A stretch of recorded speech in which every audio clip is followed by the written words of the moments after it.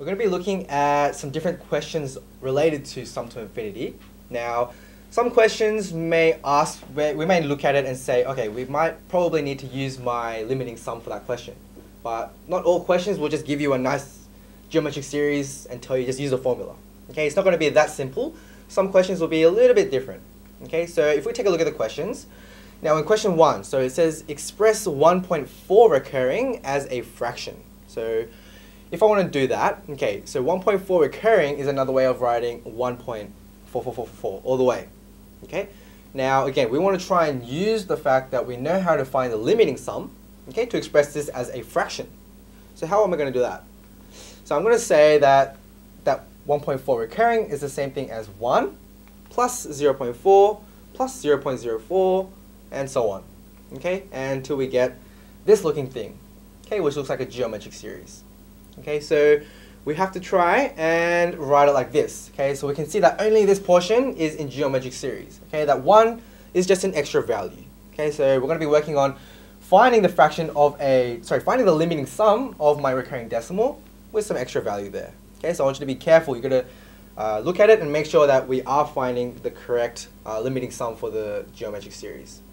So we're just going to be looking at the portion inside of the brackets, and we can see, okay, first term is 0.4, and my common ratio is 0.1. Okay, so common ratio is less than 1, or in between -1 and 1, so this has a limiting sum, which means we can use my limiting sum formula. So let's try and do that, subbing in all my values into my formula.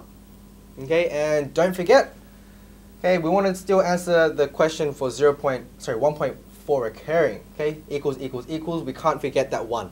Okay, equals, keep the 1, and that's the limiting sum for the bracket there. Okay, so don't forget the 1. So simply, if we put this into a calculator, 13/9 is my fraction. And again, if we're not sure if that's right, just put that in your calculator and see if the decimal gives you 1.4 recurring. Now, if we take a look at question, the next one, so express 1.23 recurring as a fraction. So first thing I should do is try and write this without the notation of my recurring. So 1.233333. Only the 3 is recurring. Okay? And again, I want to try and split this up so I can get a geometric series, correct? Now, how am I going to split it up so I get a geometric series? Well, I'm going to have 1.2 to start off and just try and add all my recurring bits. So 0.03, 0.003, and so on. Okay? And from there, we can see only this portion is my geometric series, and which we can also see has a limiting sum. Okay, so that 1.2 is just an extra value.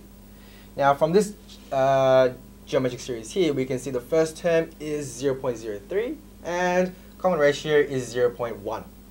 Okay, so this has a limiting sum. So limiting sum, okay, is my formula, and let's just put it all in. Okay, so like we said, we found the limiting sum for just the bracket, that little geometric series. Okay, so we can't forget that we still have a 0.2 there. So just put that into a calculator, and my answer should be this fraction. So 37/30.